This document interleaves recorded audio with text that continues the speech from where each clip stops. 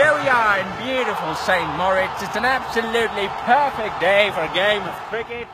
Pitch perfect conditions. The weather has been absolutely wonderful. Although the pitch seems a bit damp, Ranver has won the toss and elected to bat. What if Ranver wins today? What's at stake? Let's find out. What if I win? तुमको दोगना लगान देगा, दोगना लगान देगा, दोगना लगान देगा. Perfect. Ranver on strike to the half Nepalese, half Indian pace bowler, straight out of Bandra, bowling at 199 kilometers.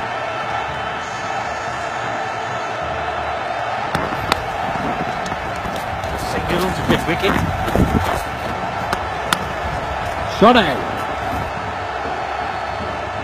Conditions are absolutely beautiful here today.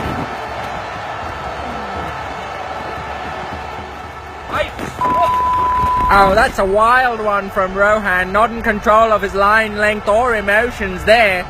Some serious sledging going on between the bowler and the batsman.